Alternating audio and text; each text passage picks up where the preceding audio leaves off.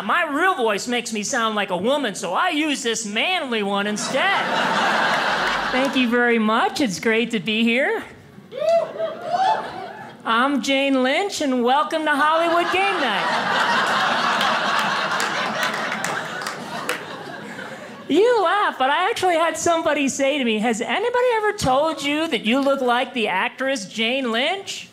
I said, no, just you. Everybody else has been polite enough to just think it. But for some reason, you seem to think that telling a middle-aged man that he looks like a middle-aged woman is an icebreaker. Why don't you really get on my good side and tell me which Teletubby I sound like? And don't you dare say Tinky Winky. To clarify, my name is Jeff, and for those of you sitting in the back of the room, I'm a man. Hashtag, you gotta be kidding me.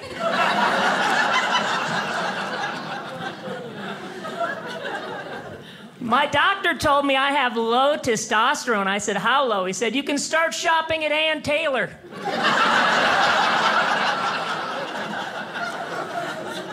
One night, a woman my age approached me after a show and said, you got something against being a woman?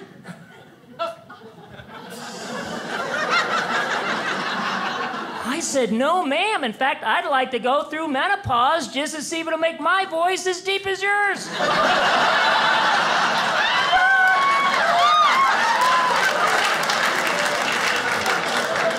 Here's a question I get a lot. Hey, Jeff, that's not your real voice, is it? Oh, no, of course not. My real voice makes me sound like a woman, so I use this manly one instead. Yeah, if I were using my real voice, you'd be thinking, hey, look, Ellen really let herself go.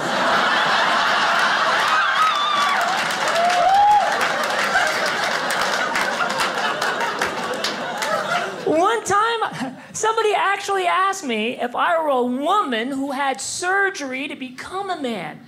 I said, no, but if I were, I'd ask for my money back.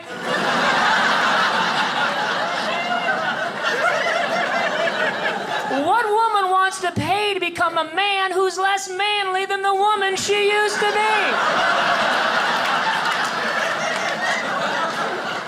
The upside is whenever I need to go to the bathroom really bad, I can use any restroom I want.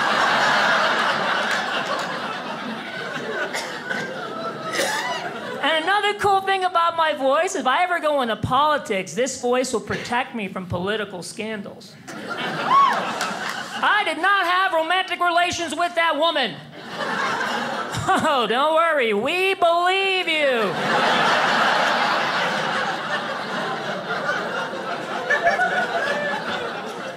Although I'm not a manly man, I'm not a girly man either. I'm right in the middle. I'm what you might call a manly girly man.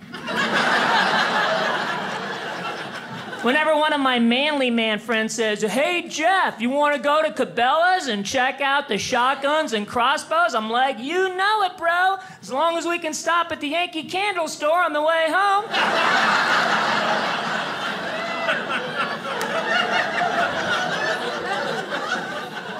Whenever one of my manly man friends says, hey, Jeff, do you like the Miami Dolphins? I'm like, you know it, bro, for two reasons. One, Larry Zonka and Dan Marino are two of the baddest hombres to ever play the game. And two, I've always enjoyed the combination of orange and aquamarine.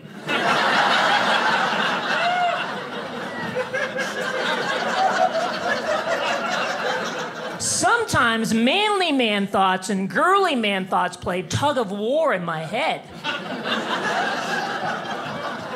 This guy's a jerk. I should knock his block off. But what if I break my hand? I can't scrapbook wearing a cast.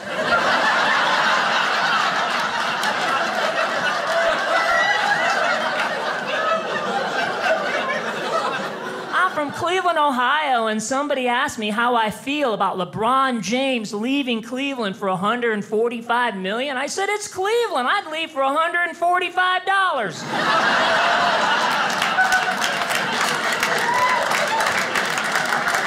and that's why I'm working in Provo this weekend.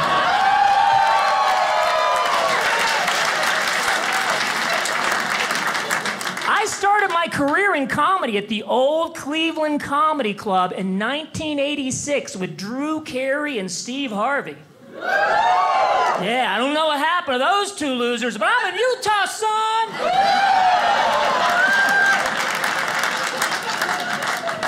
People ask me if I still stay in touch with those guys. Well, although Drew Carey and I will exchange the occasional email, it's hard relating to people that successful.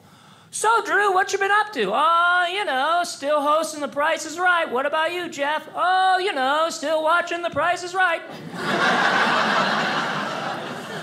Every morning at 11 a.m., because I've got that kind of discipline.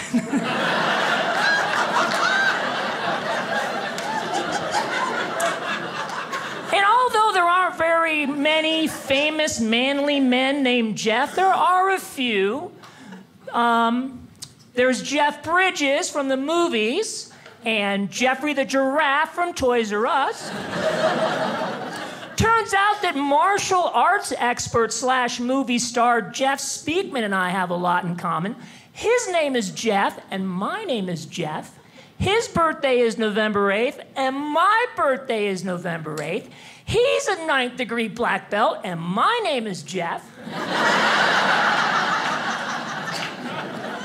Have you ever run a Google search for your name and discovered that there are dozens, if not hundreds of people with your same first and last name leading more successful, fulfilling, and rewarding lives than you? If you run a search for my name, Jeff Shaw, I'm listed behind a real estate mogul named Jeff Shaw and a former Major League Baseball player named Jeff Shaw.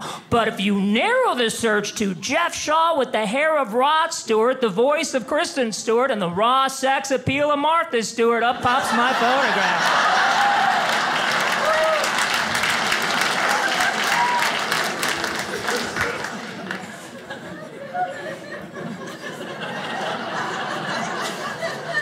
There used to be a baseball player named Jeff Shaw, and he pitched for my home team, the Cleveland Indians, in the 90s. And one time I was playing a comedy club, and I checked into the Motel 6, and the clerk said, "Hey, are you the Jeff Shaw who pitches for the Indians?" I said, "Yeah, that's me. How else could I afford to stay here?" I'll tell you what, I'll throw you a no-hitter on Saturday if you leave the light on for me. Another time I was playing a comedy club in Alabama. A guy approaches me between shows in the lobby and says, "Hey, Jeff, we've got a Jeff Shaw on morning radio here. Is he your brother?" I said, "Yes, our parents named us both Jeff so as not to confuse deep thinkers such as yourself. Come back tomorrow night, you can meet our sister, Jeff. She's the manly-looking Jeff in the family."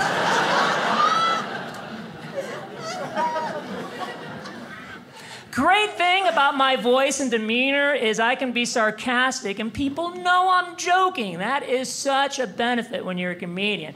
I was in Starbucks recently and the barista said, "Can I have your name for the cup?" I said, "Jeff." And she said, "Is that Jeff with one F or Jeff with two Fs?" I said, "Two Fs." Good catch. I'd hate to see what would happen if you only wrote down one F. Skinny decaf latte for Jeff? Skinny decaf latte for Jeff? Oh, excuse me, miss. Are you saying Jeff? Or are you saying Jeff? Because I'm Jeff with two Fs, and it sounds like you're saying Jeff with one F, and I'd hate for there to be more than one Jeff with a disparate amount of Fs in his Jeff, both who ordered the same skinny decaf latte. She said, "There is something wrong with you," I said. "Is that you with one U or two U's?"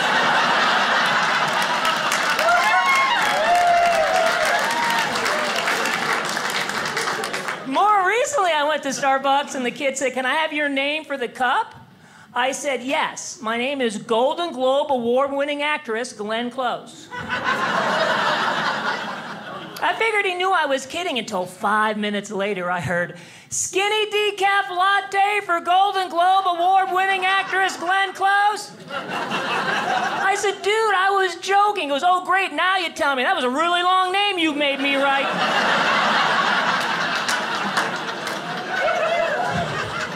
I said, "Dude, I'm a comedian. My name is Jeff." He said, "Is that Jeff with one F or two F's?"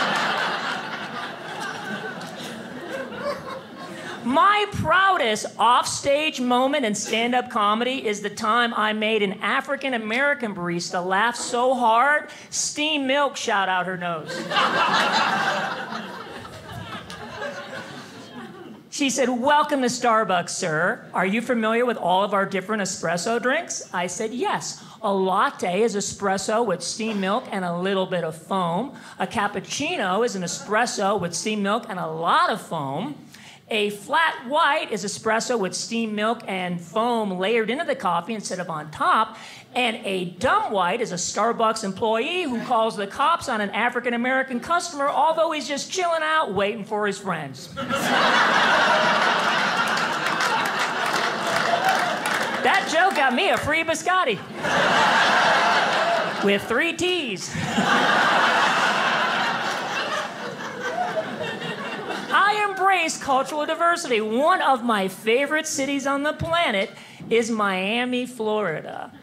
And I was heartbroken when I recommended Miami to a manly man friend of mine back in Ohio. And he said, "I hated Miami, dude. Nobody spoke English to me down there. If all those Cubans and Puerto Ricans don't want to learn English, they should just go back to Mexico where they came from." I said, "You should go back to school where you dropped out of."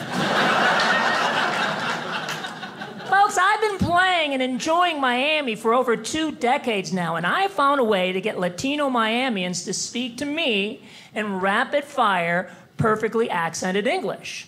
And that's by speaking to them in horribly accented, painfully slow Spanish. "Excuse me, sir, but could you please tell me where I find the nearest CVS drugstore around here?" "Oh, lo siento, señor. No hablo inglés. No puedo ayudarle, señor."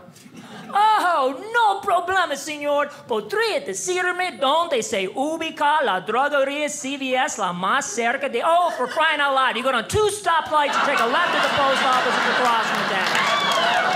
Ay, ay, ay.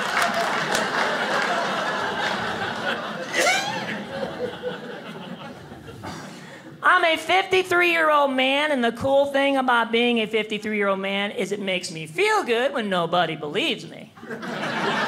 "No way, dude, get out of here. I never would have guessed you're a man."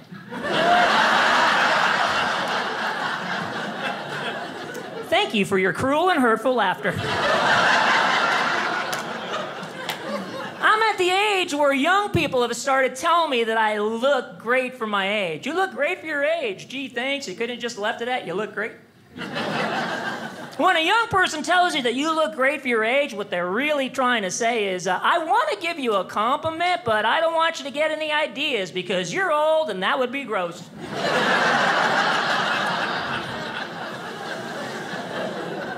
I admire millennials because they are so focused, so filled with inspiration and motivation, hopes and dreams for the future. The older I get, the less ambitious I become. When I turned 30, I was like, "I want to be rich." But then I turned 40 and I was like, "I want to be comfortable." Then I turned 50 and I was like, "I want to be in bed by 9:30.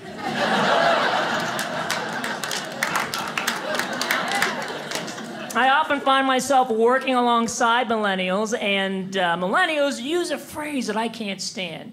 "No worries." "No worries, dude. We'll take care of it. No worries." Of course you have no worries. You're 22. I'm 53. I have lots of worries. At 22, you can eat 1 slice of cheese and know you're going to go to the bathroom sometime over the next 3 months.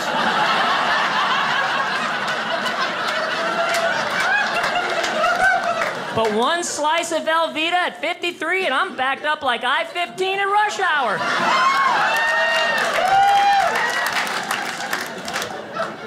You know how I can tell I'm getting older? I was at a bar/restaurant recently and I saw a table of college kids order a round of Jell-O shots, and my first thought was, I'd love a bowl of Jell-O. The older I get, the bigger my sweet tooth becomes. I can eat an entire bag of Hershey miniatures in one sitting. You have not experienced shame until you've woken from a sugar coma naked, covered in 300 tiny candy wrappers. And everyone at the airport has their phones out streaming you to Instagram.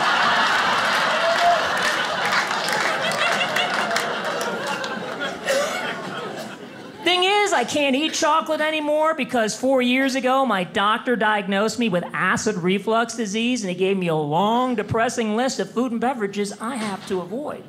Sorry, Jeffrey, but no Coke, no Pepsi, no beer, no wine, no orange juice, no grapefruit, no pizza, no lasagna, no burritos, no gumbo, no chicken wings, no cheeseburgers, no chocolate, no mint, no chewing gum. Doc, if I can't eat that stuff, I should just end it all today. Okay, if you want, but no arsenic, no cyanide, no strychnine, no rat poison.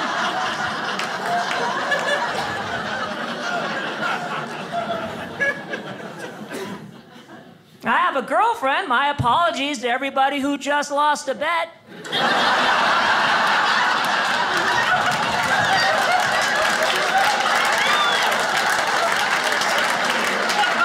Wow, that joke got a bigger laugh than I was hoping for.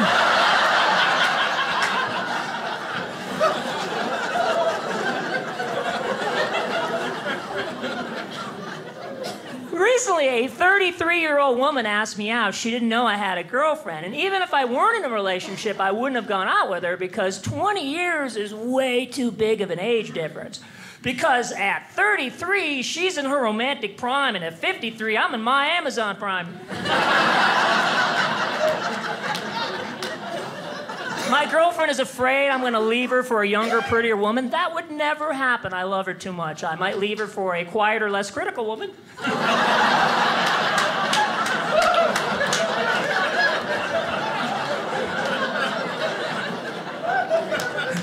If I go home with a woman half my age, it's to steal her hair care products.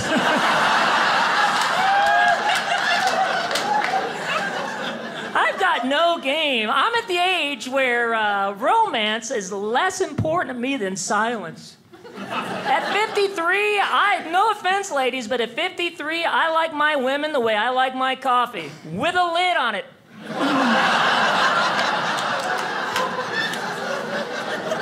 Now, for those of you ladies who feel compelled to punch me and kick me after the show, you don't want to be known as a woman who beat the heck out of Ellen after a comedy show.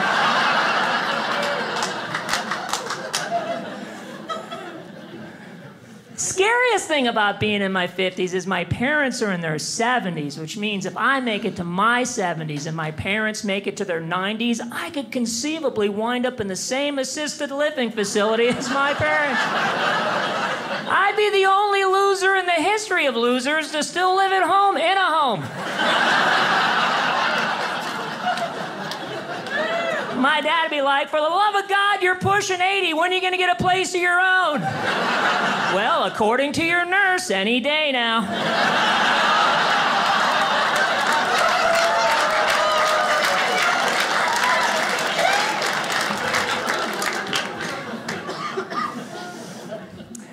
I got my looks from my parents. My mom is Ukrainian, and my dad is Barry Manilow.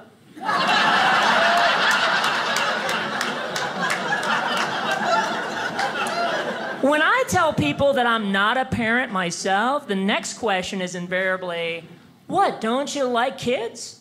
I love kids. But what does liking kids have to do with wanting to be a parent?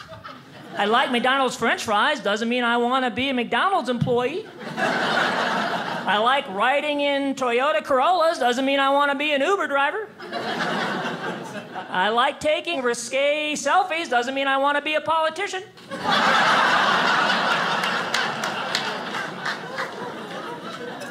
people who say they don't like kids haven't spent enough time around kids. I think people who say they want kids haven't spent enough time around kids. Tell you one thing, kids can be expensive. They say that the average cost of raising an infant to 18 is $233,000. So the next time your kid says, I wish I had never been born, say, oh yeah, what a coincidence. I wish I bought a Lamborghini instead.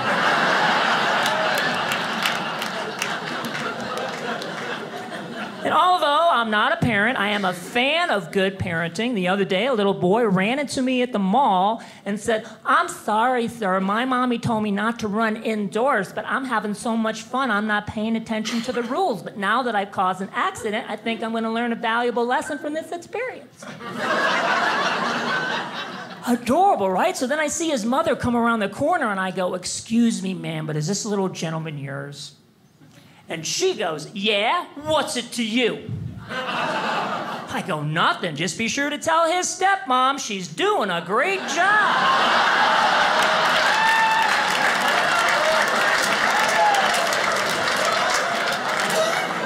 If I ever do have children, I want a dumb kid. Intelligent children are too hard to discipline and keep in line. You have a dumb kid, you can get away with lazy parenting. My parents coasted for 18 years. Dumb kids are easier to discipline. Mom, why can't I have any ice cream? Because I said so, that's why. Good answer, I got nothing. That doesn't work with intelligent children. Excuse me, Mother, but why may I not have any ice cream, please? Because I said so, that's why. Oh, really, Mother, that's the best you have? 30 years on this planet, you decided to bring a new life into the world, and the best you can do when stressed out is to emotionally aggress and act like a child yourself, to assert your authority willy-nilly just because you're the all-powerful parent and I'm the powerless child without the wherewithal to procure his own ice cream. Instead of using this as a teachable moment that you can use to teach me some good adult decision-making skills so that I can make good decisions when I'm your age someday, skills such as delay of gratification, bartering, and negotiating, well, guess what, Mother? I think I'm gonna have some ice cream. I'm gonna have it now. Why? Because I said so. Touch me and I'll call the cops.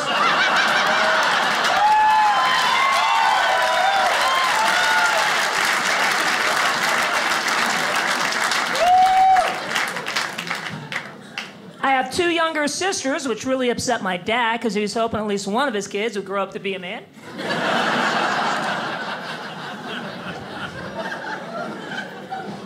When my dad finally entered the information age, he told me that I had to be the one to teach him how to use his first computer because he taught me how to ride a bicycle 45 years ago and I owed him. That was fair, so I sat him down at the keyboard and went, come on, you big sissy, you can do it. What are you waiting for, you crybaby? How about I'll put in the training model back down the street and drunk? You go upstairs and take a bubble bath with your sister, you big cyber wussy. Go put on your big girl undies, come back down, I'll teach you how to log on to www.beamanlyGirlyManAlready.org.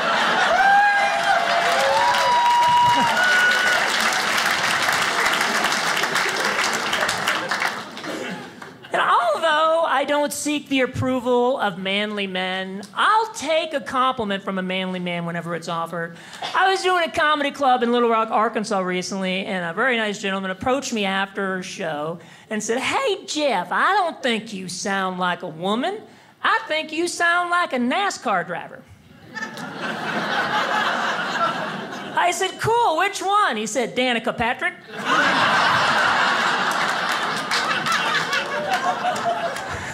I thought it was so cool that this guy compared me to a member of a very manly man profession that for the rest of the week, whenever somebody said, hey, Jeff, how's it going? I go, well, we was looking pretty good in the straightaway. We was catching some good air, fixing to get our lap back, a little slick going into turn 4, so she got a little sideways on me. I realized I was low on the track, so I checked up. That's when Kevin Harvick bumped me from behind in the Bush flannel car. You know, Kevin would work me hard to haul race, and Kevin would spin his own grandmother out to get a lap back, and that's what happened. Got to the wall where I traded paint with Denny Hamlin, and that was all she wrote, and that's a shame, too, because we was pitting real good today, Jim. That's okay. We got to get Tim. We got to get a crew. We got to get sponsor. We'll just come back next Sunday and do it again. That's racing for you.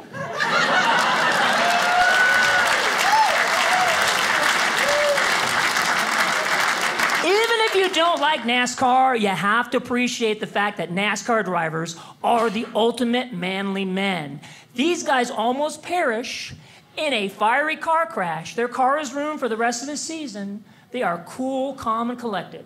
Well, just wasn't my race today. Wasn't the competitor I wanted, babe. We'll go back to the drawing board, dust ourselves off, pick up the paces. We'll get a team of surgeons to sew my arms and legs back on. We'll be in it to win it next time. We Americans appreciate any man who can exhibit that high level of grace under pressure. I guarantee you that if a NASCAR driver had explained the financial crisis in 2008, we never would have panicked as a nation. Hey, Ricky, would you like to explain the subprime mortgage loan crisis on Wall Street to the average American?